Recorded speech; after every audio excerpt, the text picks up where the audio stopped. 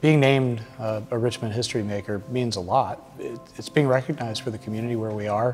When you look at people who are doing good things in their community or elsewhere, a lot of times it's your own backyard where people don't recognize you. We are a nonprofit, and we are centered on making sure that every child in Virginia has access to real, meaningful computer science education. We do that in sort of 3 silos. We work on advocacy, which is kind of mostly what Chris does.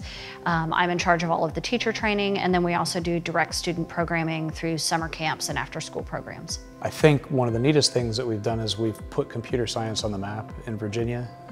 We've trained closing in on, or a little bit more now, I think, than 600 teachers over the last 3 years. From kindergarten all the way through high school, we have managed to get computer science in some fashion into about 50% of school districts in the state. And then that leads to the next thing that we've managed, which is we got legislation through this year that will put it in front of 1.3 million kids. Every kid in Virginia is now mandated as part of the state standards of learning to get computer science from kindergarten through 12th grade. We're the first state in the country to have that happen.